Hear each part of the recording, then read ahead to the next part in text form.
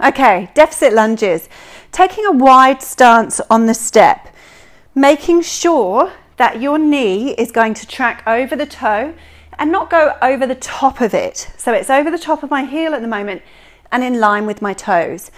You're not going over the top of the toes. We're staying nice and controlled and getting that back knee down towards the ground so we feel an amazing stretch through the front of the hip here. Don't let your body lean, otherwise you'll lose that stretch. So slowly down, staying upright, try and go as low as you possibly can and back up. To make it harder, add extra step blocks. To make it easier, reduce the amount of step blocks that you have.